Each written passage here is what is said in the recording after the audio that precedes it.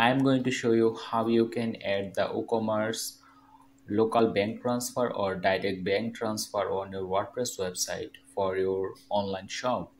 So you just have to log into your backend and go to the WooCommerce and go to the settings.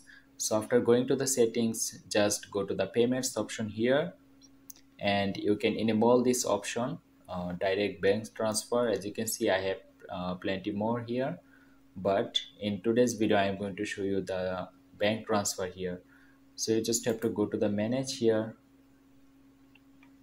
First you have to enable it, of course, and here are the description and the title filled by WooCommerce currently, and we can of course change them, and you can give the instructions here like how your payer or the customers will pay on your bank account. So here you have to put your bank account name.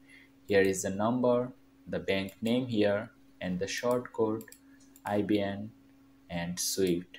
So how do you find all these three?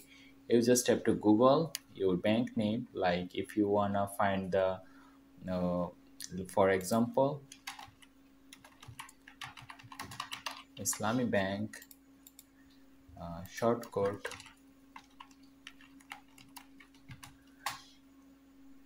So as you can see here, this is the Islamic Bank Swift code, branch code, and everything. So if your bank doesn't have short code, you don't have to put here. Just put everything your bank account has, and you just have to save the changes. So that's how you can add the bank transfer on your WordPress website on WooCommerce. Please give a like on this